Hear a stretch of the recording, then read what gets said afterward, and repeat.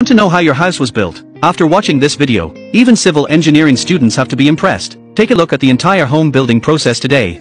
First, the ground is cleaned and leveled clean, and then the markers are pulled out to make a plan. Next, the floor joist trench for the house is dug out and concrete is mixed with cement and sand. A layer of concrete is poured in the foundation load-bearing structural pits to create a base. Then rebar mesh is placed in each foundation pit, which serves as reinforcement. The structural column reinforcement for the house is placed next, and then concrete is poured to secure the column reinforcement. Reinforcing bars are placed in the aisles and around the perimeter. Then wooden baffles are placed around the perimeter. Concrete is poured, and the foundation is completed here. After the concrete has set and the baffles are removed, the foundation trench is filled with river sand and compacted, topped with a layer of gravel. A reinforcing mesh is placed, and concrete has to be poured. Next, a mold is fixed to the rebar, supported by some small sticks, and a funnel is used to pour concrete into the mold, which is removed when it dries and sets. Then it's time to build the wall tool. The wall is built with small red bricks. So small bricks are very test of patience. Wall smoothing is also essential. The cement mortar will be evenly applied to the wall, with a scraper to scrape smooth.